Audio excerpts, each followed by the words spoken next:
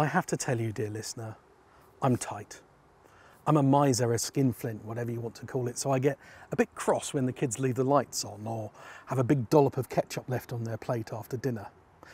But that's one of the reasons that I love electric cars. I can plug in my Nissan Leaf at home and a couple of quid and an overnight electric tariff and it will do 100 miles. It's brilliant. But even I will admit that electric cars, when they're brand new, are quite pricey. But there's some good news. DACIA, who are the masters of miserly motoring, have announced that they are finally going to bring a car which will cost less than £20,000 to the UK. And this isn't it. But don't turn off just yet, because the underneath of this is basically the same as we're going to get at the end of 2024 in the UK. So we're going to drive it here just to see what it's like.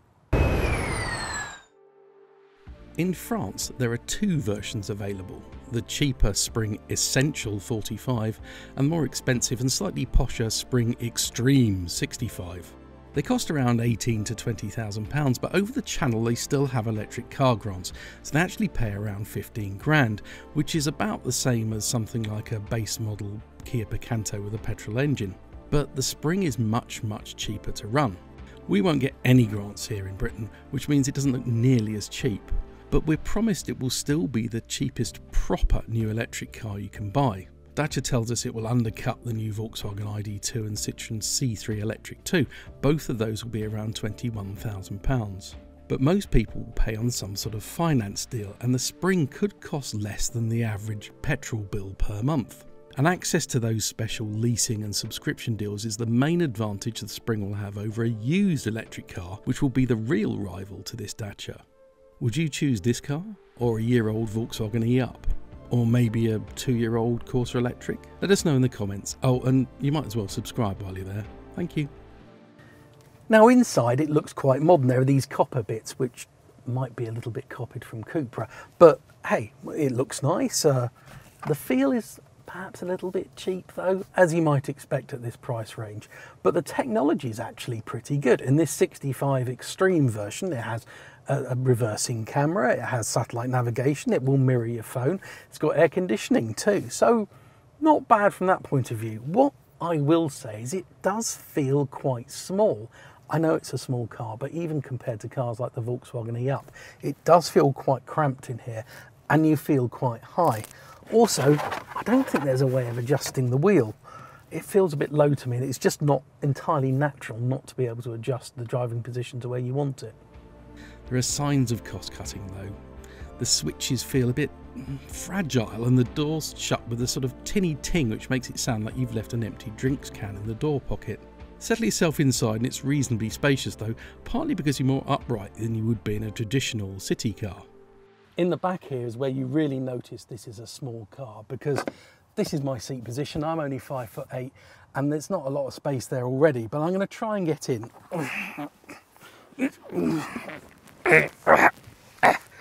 Oh, Ryanair's got more space than this. Also, there are only 2 seat belts, so it can't be a 5-seater. But I think you really need to be kind of primary school age to be comfortable in the back here. Also, it's only got a payload of 330 kilograms, this car. So if you had 4 big blokes or a lot of luggage and some people who are on the heavier side, a rugby team maybe, you're going to be getting close to the maximum weight of this car. Now the boot is 290 litres, which is actually quite a lot for this size of car. It's bigger, for example, than a Peugeot E208 boot, but there are some problems with it. This opening is tiny, so you're going to struggle to get a pushchair in there, for example, and there's this big lip that goes into the boot there. The back seat doesn't split, so there's no 60-40, so you can either have a load or passengers, but not at the same time. Because the windscreen's tiny, it only needs 1 wiper, but look at this complicated mechanism. It's fascinating to watch it work, but I better not lean on this bonnet too much, otherwise I'm going to dent it. The numbers in those model names, the 45 and 65, don't actually mean anything about the battery size. They're the engine power. So 45 and 65 horsepower. Now 65 is not too bad. That's about the same as like a 1-litre Kia Picanto. 45, that's not much at all. I've got electric drills that have more power than that. Should we talk about the 0 to 62 times? Well, the 65, that's a reasonably performing car, so it does it in 13.7 seconds, which is respectable, if not particularly fast. The 45, 19.7 seconds. That's about as fast as the passport queue at Heathrow.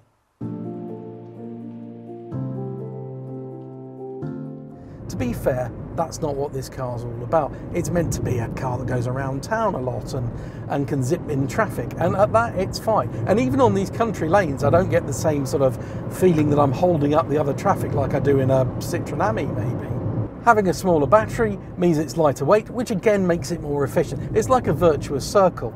This car weighs 975 kilograms, which is about the same as the Picanto I was talking about before with a petrol engine, but it's also half the weight of a Volkswagen ID.3. A lot of that is down to a smaller battery.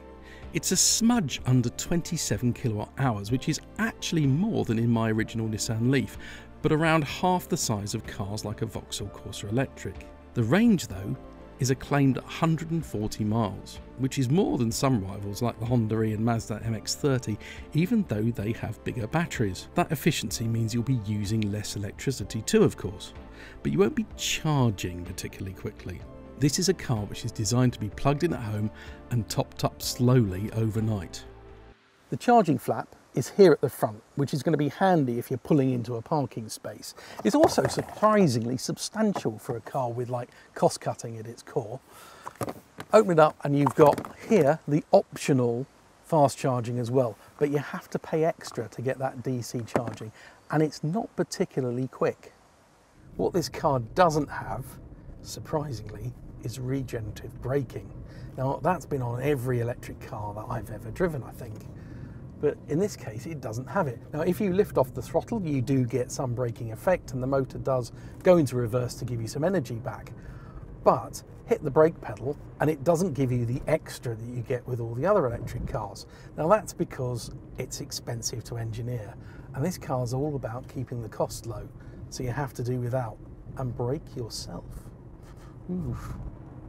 On these country lanes, it does bounce around a lot though. In town, it's generally fine, but you do feel you're getting pushed around by bumps. And the steering just feels slightly sticky, like the electric motor can't keep up with the inputs you're giving it. As you might be able to hear, there's quite a lot of road and wind noise as well. And that's again the sign of the cost cutting. So there's less noise insulation. It hasn't got the double glazed glass that you get even on things like the Vauxhall Astra these days. So you do hear a lot more. But nipping in around town, you're not going to notice that.